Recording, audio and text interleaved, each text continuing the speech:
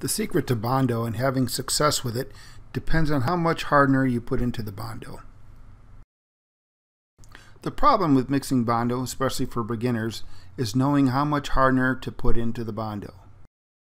Now, if you're going to have too much or too little hardener in the Bondo, I would take too much. Not enough hardener in the Bondo means it will not harden or cure.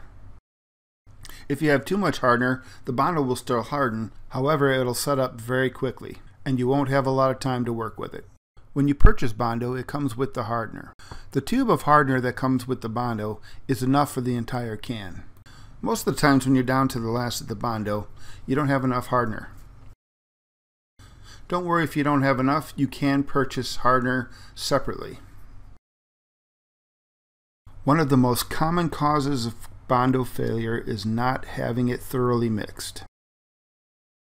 You want to make sure that it's an even color throughout. If you have any gray streaks left in the Bondo when you apply it, those gray streaks will not harden.